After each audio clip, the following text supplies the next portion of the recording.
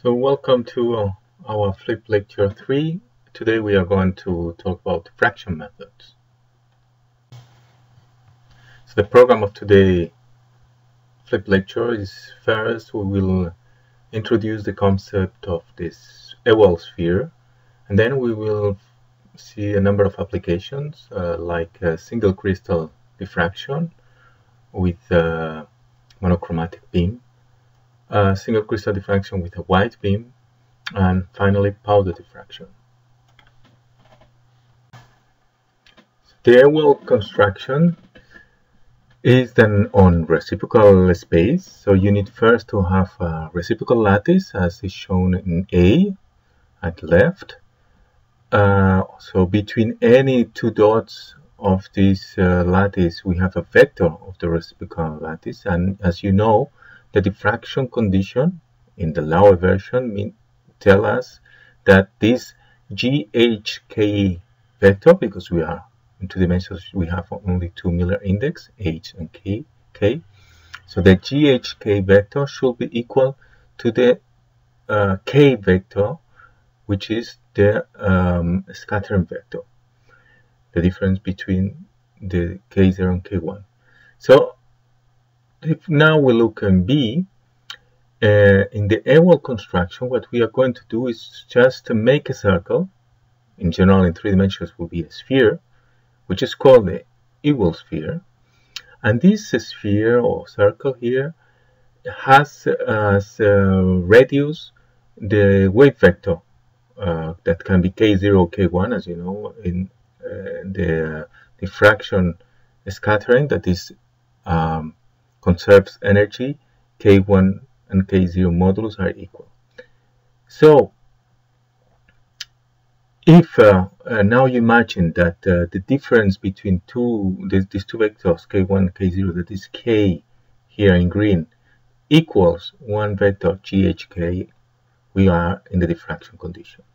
So to verify when this is going to happen, what we're going to do is to take one point in the perimeter of the circle that we call O, and we are going to fix it on the origin of the reciprocal lattice, the origin that can be any point of the reciprocal lattice. So this is shown in the next slide, but let me first just insist that the way to place the Ewald sphere on the reciprocal lattice is by putting the one point of the perimeter on a point of the reciprocal lattice and not the center of the circle. That is a mistake that sometimes I see.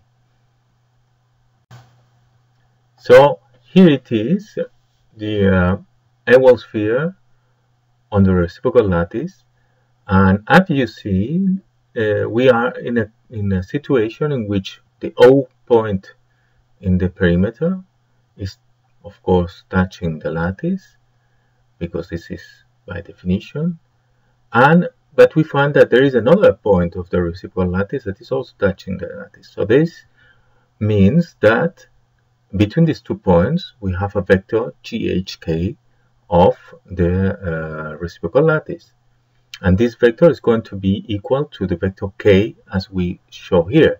So that means that we will have diffraction under the 2 theta angle. To show more clearly, I take again a number 1, the image that just we have seen, and then you can imagine that what you have, by translating parallelly the vectors, that we have the vectors K0, as you see in image number 2 at the right. So the K0, that is the incident beam that is arriving to the crystal and is going to be diffracted in the direction K1. So we identify clearly the family of planes that is going to diffract with an angle 2 theta between K0 and K1 with a diffraction condition theta, and this is shown in 3. And as you see, these planes are perpendicular to the vector K. Let's then apply now this Ewald construction to the case of diffraction with a monochromatic beam. So here we have the Ewald construction with the point at the right that is set just as the origin and coincidence with the perimeter of the Ewald sphere. This is an HK0 layer in a three-dimensional system, three-dimensional lattice. So in the Ewald construction, what we do is that we fix this point at the right, and we are going to rotate around this axis that is perpendicular to the screen. So we start to rotate like here, and you see that at a given point we can have two other points which match the circular perimeter. And then for each one of these cases we will find it in the Laue condition. So we will have diffracted beam following these two other points with a bit more, and we find two other points which also match the diffraction condition. And then we have diffracted beams in such directions. Again, we turn a little bit more, and this time there is only one point for which the Laue condition is matched. And then we have here almost backscattering diffracted beam. So if you imagine now a three-dimensional crystal, first of all, we have again here drawn at the top left the K0, the incident beam, arriving to the HK0 plane that we have seen, and we have seen that we can have different diffraction directions that are shown here by the lines. But then you can imagine now that you have an HK1 plane, and then with this same incident beam, some points are going to touch the sphere when we are going to rotate around our point at our origin that is fixed in the perimeter of the sphere, and we will have diffracted beams in these different directions. And the same thing for the HK-1 plane. So this defines cones in which we will find spot of diffraction. So now you can imagine that you can place, that is shown here, a detector that can be for instance, in the case of X-rays, an X-ray sensitive film around this crystal that is placed in the center. Of course, we are representing here the crystal by its reciprocal lattice, and we will detect the different spots. And this is what is called the Weissenberg method. And so you have, as shown, a film wrapped cylindrically around the crystal, and the X-rays arriving by an aperture in this film. And then when you open the film, that is the image shown below, when you open the film to flatten it, you will find the different points corresponding to the two cones of diffraction and the central line for the HK0 plane.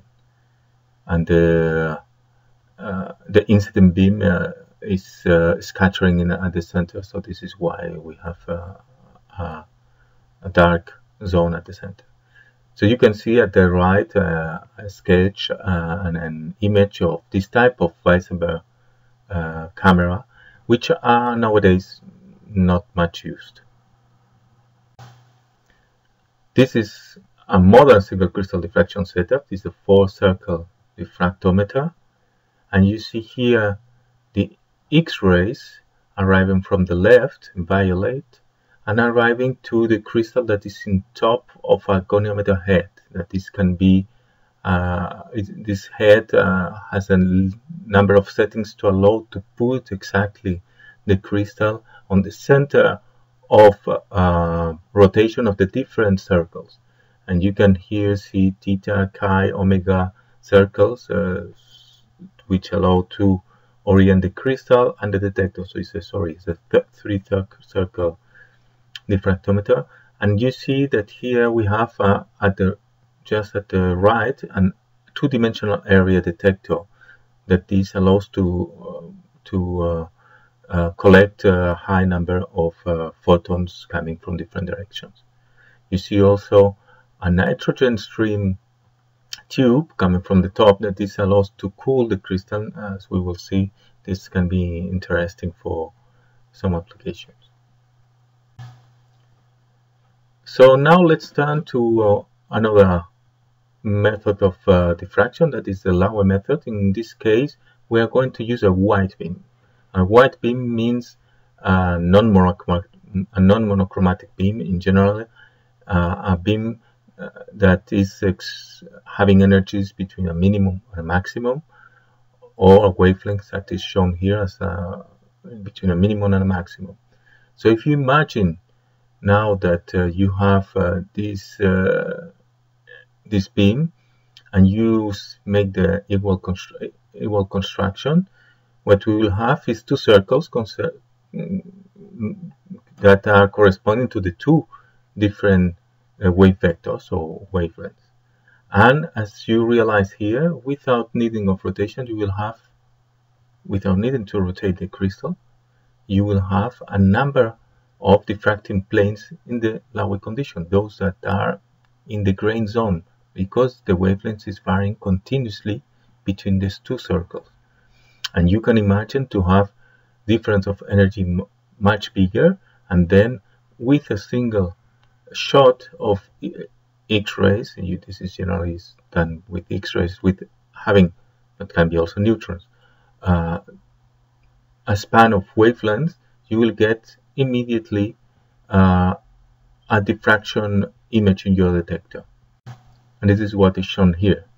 So you have here pattern obtained with the Laue method in a two-dimensional detector, and you have just a very high number of spots, and from this you can already get an idea on the structure or the orientation of the crystals. So sometimes it's used to orient the crystals, and by turning the crystal in different positions, you can really reconstruct the full structure of your crystal.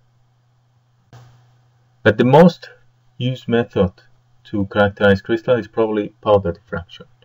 So powder diffraction generally with a monochromatic beam. So here you have an image at the left of a crystal lattice in real space, and at the right is Fourier transform, that is the reciprocal lattice. This is what you will get as image in the detector, because remember that the detector is detecting, giving you a projection of the reciprocal lattice in the diffraction experiment. So now imagine that you put a number of crystals, 4 crystallites, which are all in different orientations. So by turning the reciprocal lattice, you will find the image at the right. And if you increase the number of crystallites, you start to see that what you are producing is a number of circles. So by increasing the number of grains, you will finally end with a continuous lines around the origin. And you see that, and then you can integrate asymmetrically the intensity of the different spots and get an intensity as a function of IH or as a function of theta, because we see that this will correspond to a theta angle or to theta angle of diffraction. And we see that if we want to obtain information on the intensity of the X-ray spots, we need to have a high statistics of grains, on high number of grains, and this means this is the condition to have a good powder. What is called in X-ray diffraction having a good powder.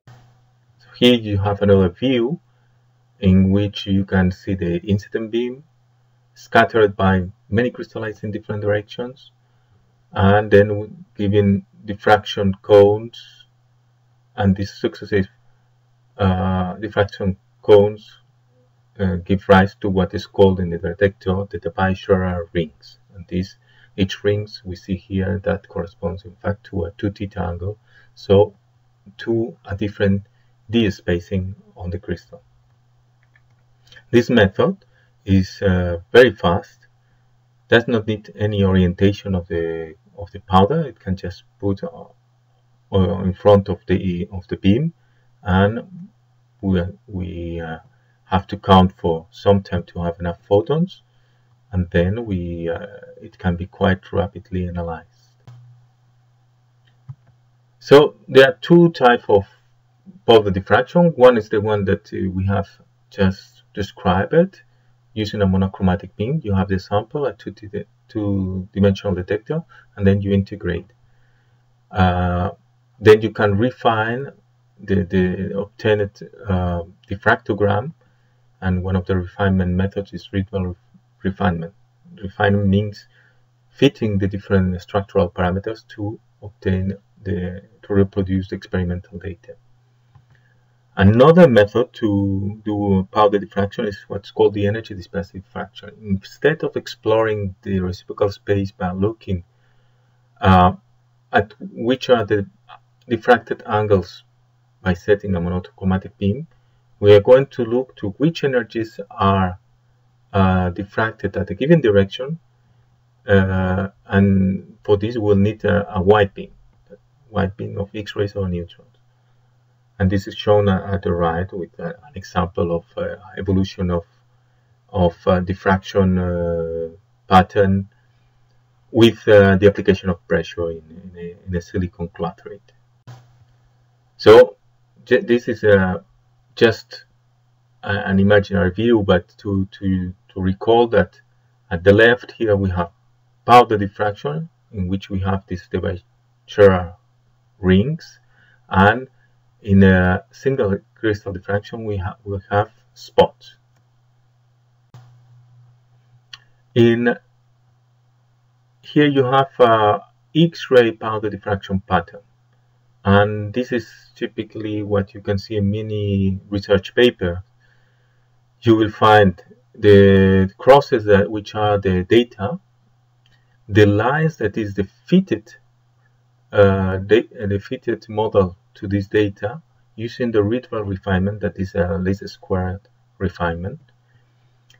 The ticks that are down on the spectrum are the position of these different diffraction peaks used for the refinement, and the line that is below is the difference between the model and the data, that is means the residual. So we are looking to reduce by refinement methods this residual to the minimum value, and the parameters that are used to fit the data are, first of all, the geometrical parameters that are the cell parameters and the position of the atoms in the basis. And then, of course, there are other parameters that we are not discussing now, but dynamic parameters, movement of the atoms, or the effects that can appear, for instance. So here you note that the peaks decrease very rapidly in intensity with 2 theta, and this is due to the K dependence of the X-ray atomic form factor that we will discuss. You can see here a neutron powder diffraction, a similar diagram.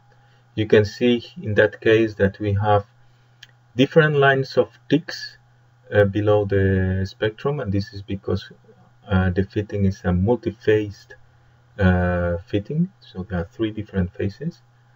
And you also can note that the intensity here is quite elevated in the high angle region, and this is due to the independence with K of the Fermi length, which is the scattering form factor for neutrons. So that was all for our third flip lecture.